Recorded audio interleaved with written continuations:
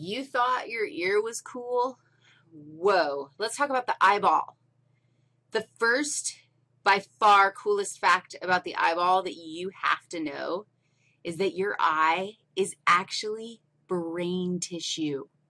What? When you were just a little guy in your mama's belly, your brain, your neural tube, your diencephalon made these two little feelers, these two little antennas that pooched out of your neural tube and then came around to the front of your face. And now you have brain tissue on the front of your face. Now you can't see my brain tissue. Now you can. Bye-bye. My brain is back. Oh my gosh, isn't that cool? In fact, this outer layer of eyeball, it's called the fibrous tunic. Our eye has 3 layers that we can organize all the structures, all the anatomical structures are organized into 3 layers, and the outermost layer is called the fibrous tunic.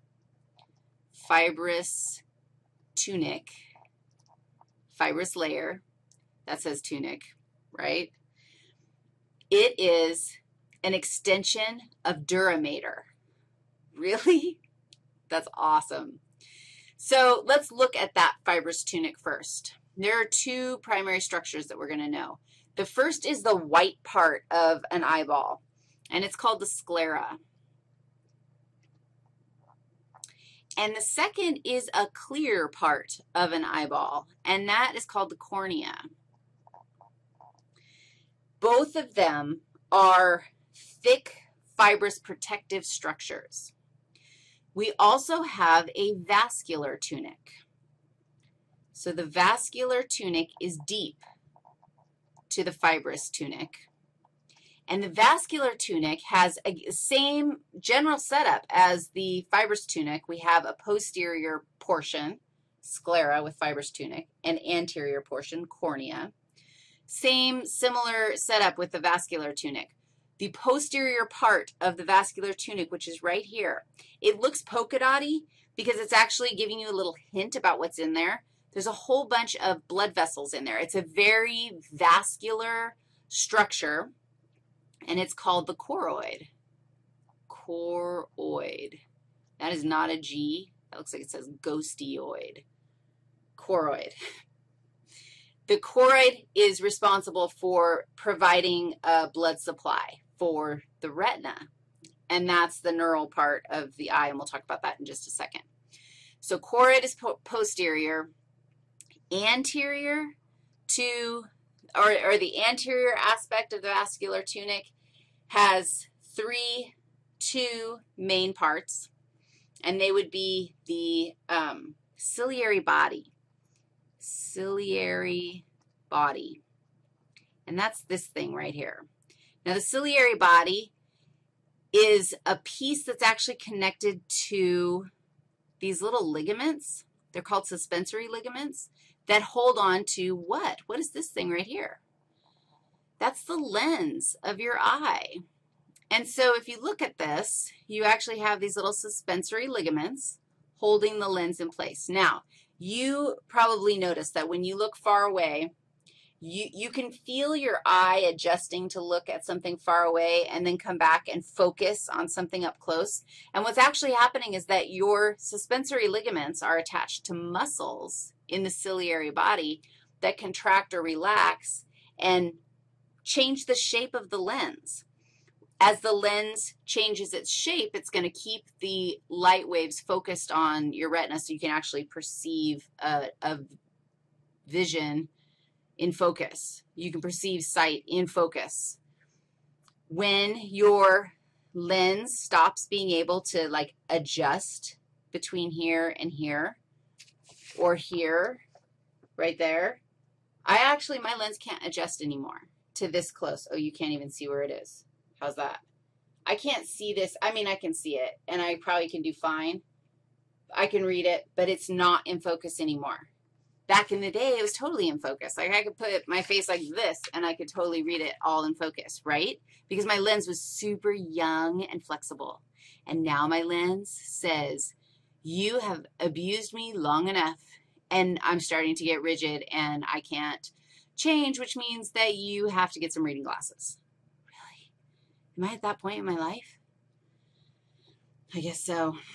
This was my vascular tunic. What else?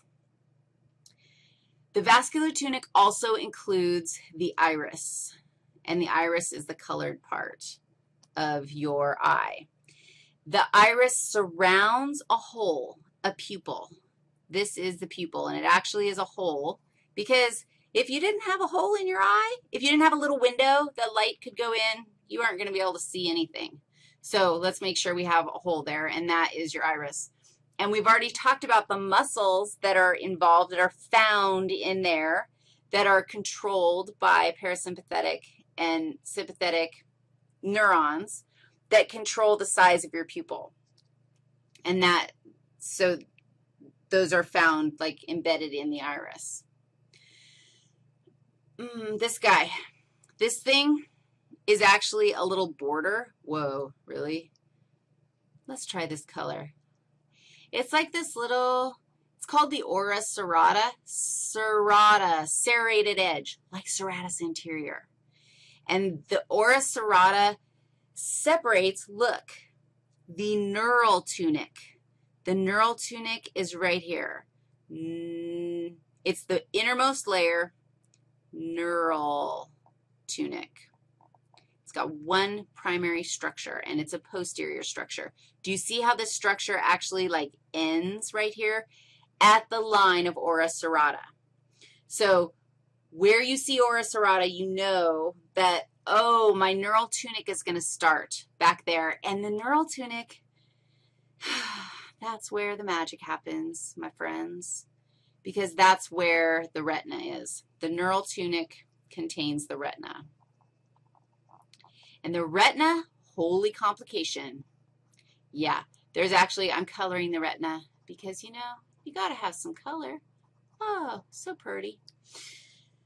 The retina has, I don't know, 5, 6 layers of cells. There is an outrageous amount of communication between those layers of cells. And the mechanics of how the light sensitive cells, which are rods and cones embedded in the retina, the rods and cones react to light, but all those other layers control and modify what information is actually going to be sent from the original stimulus to the brain. And it makes you like, oh, it's so fantastic. How's the message going to get to the brain? All of my little neural, not all of them, some, I'm now coloring it in blue because that makes perfect sense too, doesn't it? So some of my neurons in the retina, some of those cells are going to synapse on neurons whose axons are going to travel through this giant optic nerve. And the optic nerve, you can grab it, you can see it. It actually, all of them, all of the neurons that are ultimately going to be sending messages of we saw some light are going to travel through that optic nerve. Let's go figure out what's going to happen in the optic nerve. No, in the brain. Let's go find out how we're going to get the information to your brain.